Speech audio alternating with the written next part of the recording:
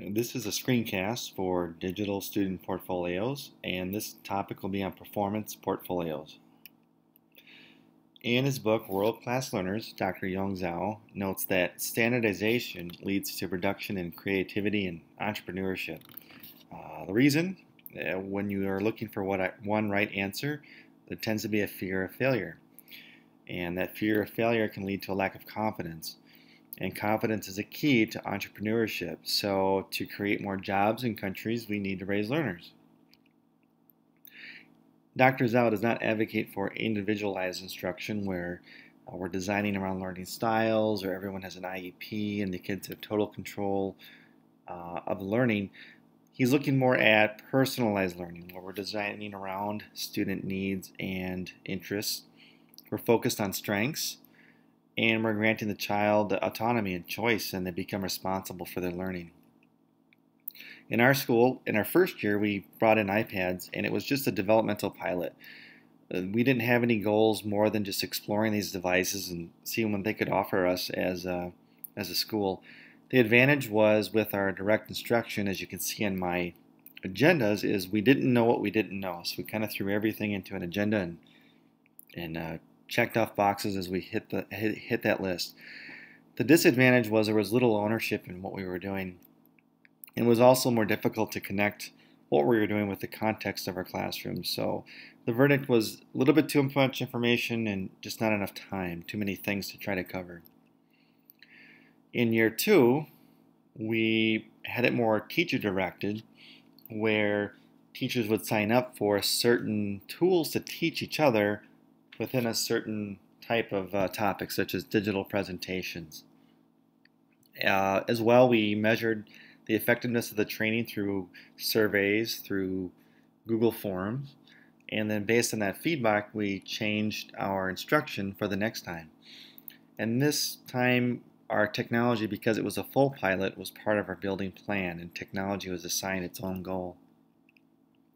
In our third year, we were able to bring in about 4 more iPads per classroom, and so we were able to have a full implementation. We took the digital learning farm approach, advocated by Alan November in his book, Who Owns the Learning? And the technology was embedded within our academic goals. The technology was there to support the learning. It wasn't the focus. And we really focused on one tool, which was digital student portfolios through Evernote to track mastery learning and progress. So with that in mind, what's really key when looking at technology and trying to achieve anything is having learning targets. Connie Moss and Susan Brookhart note that learning targets use words, pictures, actions, some combination of the three to express to students in terms the students understand the content and performance they're aiming for.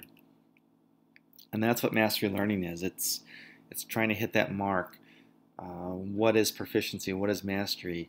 And it's done through a lot of modeling, shared demonstration, guided practice, differentiating the way we teach our content and skills, and having high expectations.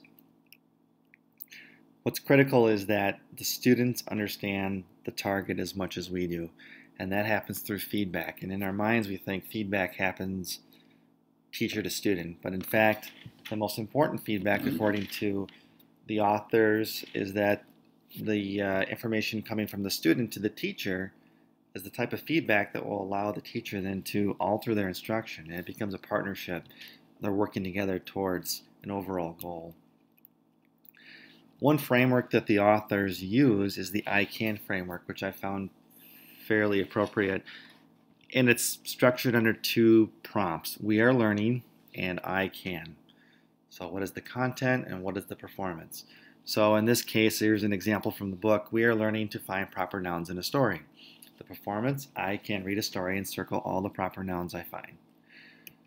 With that, I'm going to show you some examples from a kindergarten classroom, and I want you to think about what the learning target is for this activity. Here we go.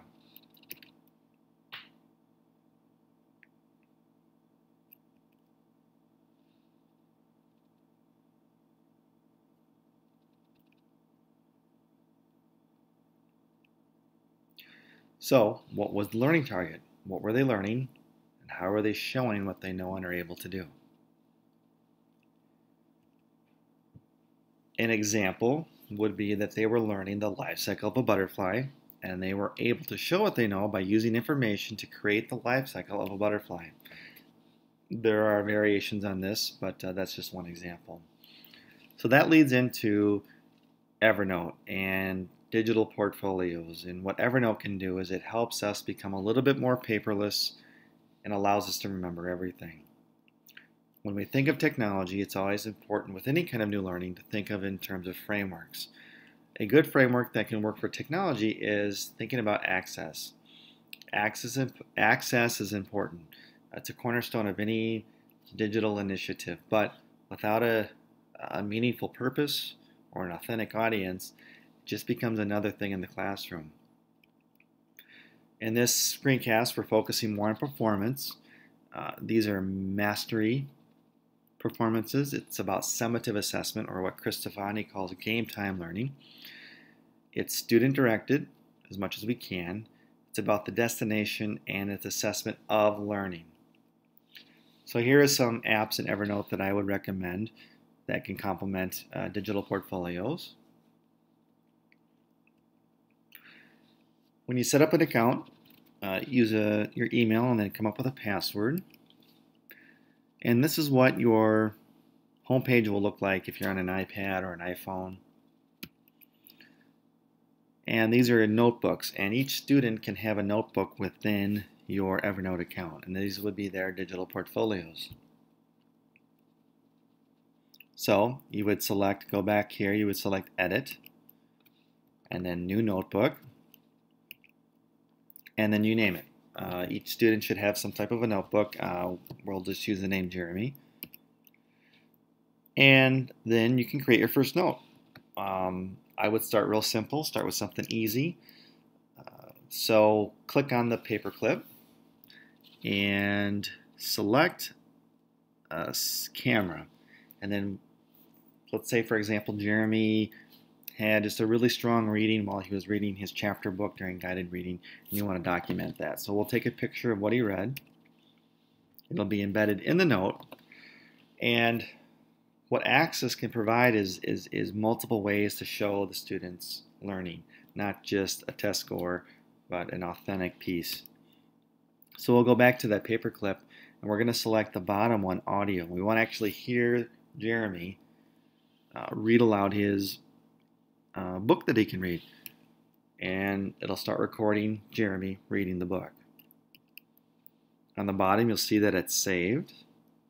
And at this point, then you can email it out to the parent that day, that minute, and they can hear their son reading a book and celebrating in their success. And that's what performance is all about, is celebrating those successes and then thinking about that next step. So just in reflection, when we personalize learning for students, how does this impact both the process and the performance of their work?